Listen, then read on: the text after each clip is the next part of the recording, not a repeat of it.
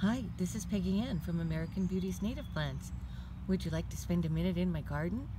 Today we're looking at Arisaema triphyllum, also known as jack-in-the-pulpit. Triphyllum, of course, refers to the three leaves. This is an iconic native plant. There's nothing that looks even remotely like it. If you have children, these fun flowers will certainly capture their attention. They are a native to the eastern half of the United States. It's an excellent plant for woodland gardens.